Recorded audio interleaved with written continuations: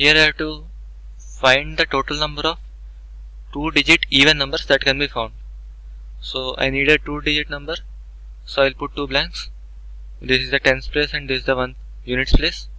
So I have to form the numbers from the digits 1, 2, 3, 4 and 5, and I have an option that I can repeat the digits.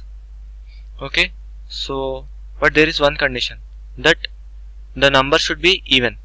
When do I call a number as even? When its units place is, the digit in the units place is even, then I will call the number as even. So this place should be even. So what are the numbers I have? What are the digits I have which are even? 2 and 4. So this can be filled with either 2 or 4, right? These are the only two digits I can keep here. So this can be filled in 2 ways. And how many ways I can fill this blank? It is said that I can repeat the digits. So I can fill this blank with either 1 or 2 or 3 or 4 or 5, because these are all the options available to me. So that means I can fill this blank in 5 ways.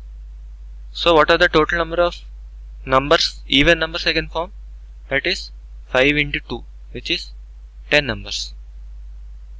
If you want, you can even write them down and check. Those will be 1 2, 2 2, 3 2, 4 2, 5 2 and 1 4, 2 4, 3 4, 4 4 and 5 4. These are the 10 possible 2-digit numbers that I can form using 1 2 3 4 and 5 such that they are even.